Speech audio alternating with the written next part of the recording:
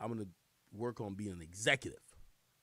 Everybody who got the money is an executive, okay? So if you're someone who's interested in music business, think about being a media guy. Think about being a DJ. Think about being the A&R. Think about being the manager. The managers are the guys right now. If I was not me, I would be a manager. You feel me?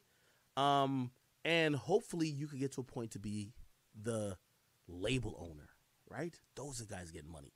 And I say that to inspire y'all, because us black folks, we really look at wealth creation, and we only see I don't want to call it slavery, but we only see we only glamorize the people who are working the hardest.